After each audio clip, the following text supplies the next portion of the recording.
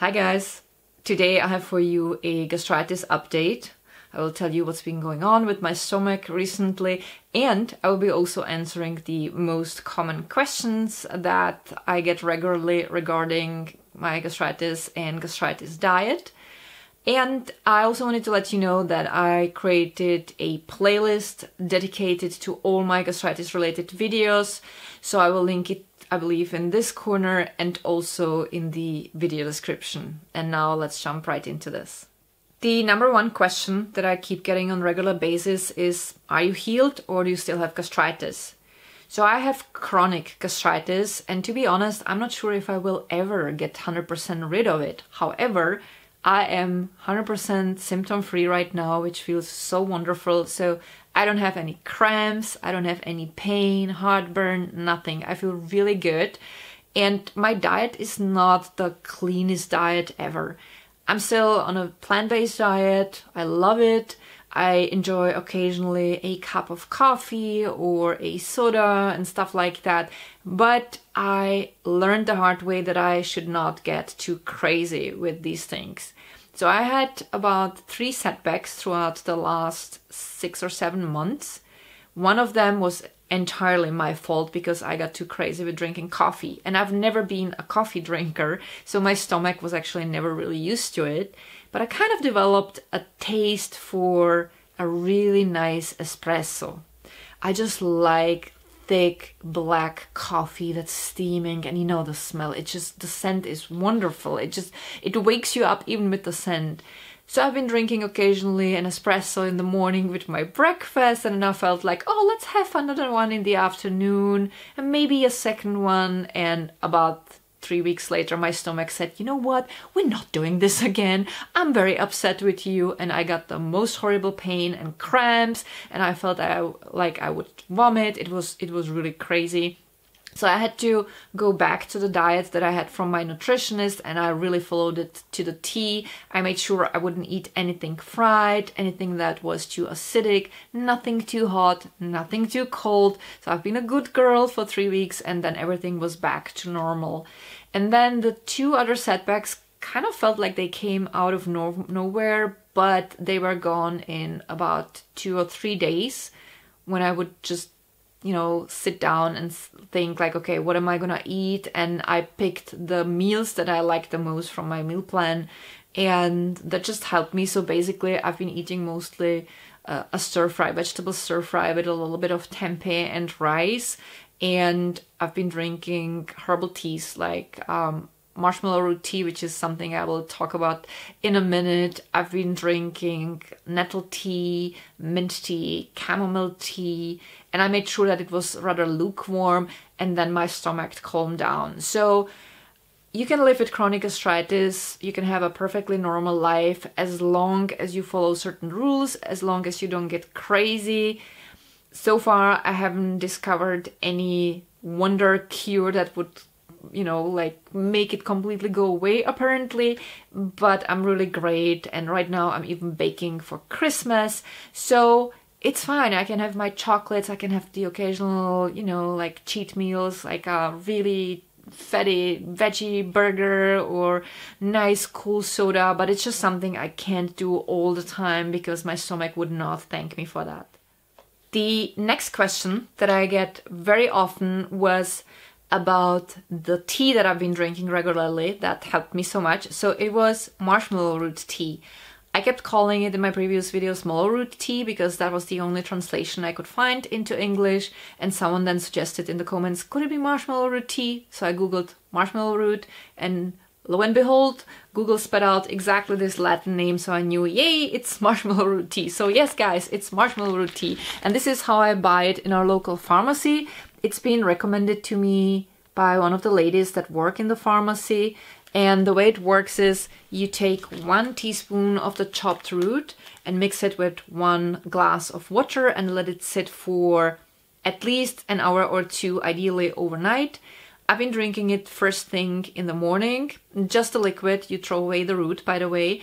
And the thing is, the liquid is kind of oily, slimy, and that's what protects the stomach lining. And it helped me to get rid of my medicine. I've been taking Pantoloc at the beginning, but you're not supposed to take Pantolog any longer than 6 months. There are some issues that it can cause in the body. I don't remember exactly everything, but I know there was something also about magnesium. So I was super happy that I could replace Pantolog after only 3 months with this tea, and I never looked back. Now, when I had now the 3 setbacks, the first setbacks I told you took much longer. I actually forgot about this tea.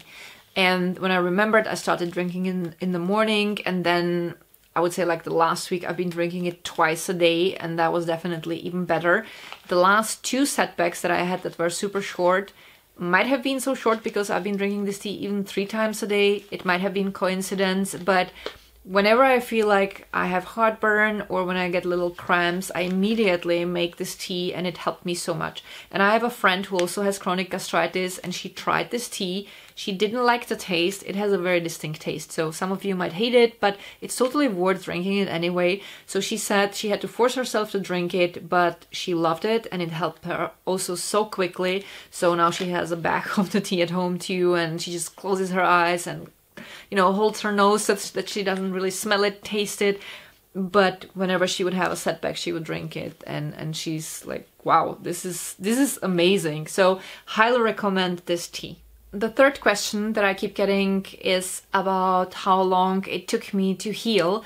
Now, I wouldn't consider myself being healed from chronic gastritis because it's still somewhere there, it's still in the background, but I've been healed from the symptoms for the first time when I started dealing with chronic gastritis in about 7 months.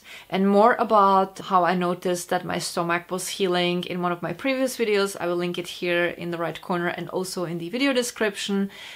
So in general, I would say just because it took me 7 months doesn't mean it's going to be like that for anybody else. We are all different. We have all different health histories, different immune systems, and especially if you have in general weaker immune system, it might take longer. Some people might heal shorter.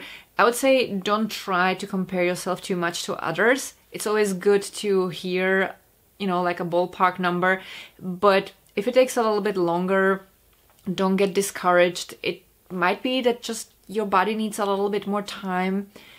And in general, I wanted to say, from what I read in the comments, some of you guys have been dealing with gastritis for so long, and my heart goes to every single one of you. If I could, I would just give you a hug through the camera, because I know how daunting that feels, how debilitating that is in day-to-day life, how hard that is, living with pain, with nausea, and being afraid of eating things because you know that could cause the next pain, and it's just the next set of cramps. It's really horrible. Like for me, the 7 months sometimes felt like 7 years, and I know I didn't have the worst case, right? But it still felt really horrible sometimes, and it took a toll on me physically and mentally too, because I've been just so exhausted from all of that. So I really pray that every single one of you is going to heal one day, rather sooner than later, and that you're gonna come to this channel and write me in the comments, hey Lara, I'm doing so much better and it looks like all the pain is gone. That would make me the happiest. Next question that I get very often is whether I had H. pylori infection that would cause my gastritis. So H. pylori is a bacteria that causes gastritis, and that needs to be treated with antibiotics. It was not the case. I had gastroscopy done, and the doctor specifically checked for this bacteria, and it was negative. By the way, if you find this video so far helpful, don't forget to boop the like button. Thank you very much. And now to the last question for today.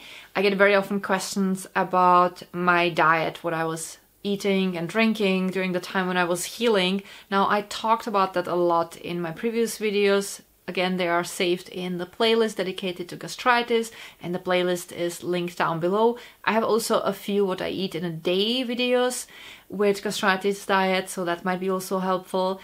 And in general, I would say what you have to imagine is that gastritis is an inflammation in your stomach. So if you would have a wound on your hand, you would not want to pour any juices on it because they are high in acid and that would burn. You would not want to put salt in your wound because that would burn. You would certainly not like to sprinkle chili on your wound because that would send you straight to hell. And what also would not be comfortable would be anything too hot or too cold or, God forbid, hot oil. So basically no fry foods if you have gastritis. Nothing that's too hot, nothing that's too cold, nothing high in acid, rather simpler meals and anything that's gentle for your stomach. And I will look for the links that I also listed in the other videos descriptions. That will lead you to a homepage with a list of foods that are okay and that are not okay if you have gastritis. And in general, I would say if you have symptoms that make you believe that you have gastritis, definitely go to a doctor. You need to find out what the cause is, whether it's chronic gastritis or whether it's bacterial infection, because bacterial infection needs to be dealt with antibiotics, otherwise you're not gonna get better. Or maybe it's something else. It's always good to get examined first if you can do that, because that might give you the necessary answers and that will help you to find a way to heal as fast as possible. And again, to anybody who is dealing with gastritis, huge hug, guys. I am so sorry because I know how hard it is, but I promise it can get better. And for the next video, I thought I will sit down and I will go through all comments from my previous gastritis videos and I'll read them and answer them also in the video, because that way it's gonna be kind of all in one place and some of the answers might be useful for you. So don't forget to subscribe, stay tuned. I believe the video should be up next week. This time I'm not gonna take so much time. And yeah, thank you all so much for watching. I appreciate you guys very much. God bless you and see you soon. Bye.